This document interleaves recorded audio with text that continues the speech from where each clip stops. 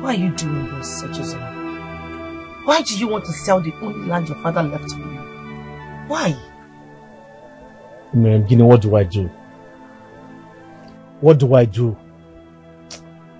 My mother does not have. She cannot help me. I need to do my clearance.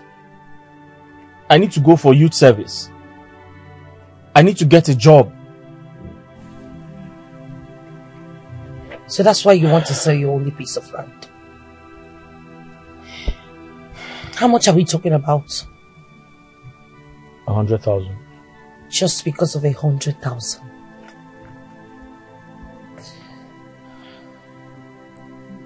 I'll try my best.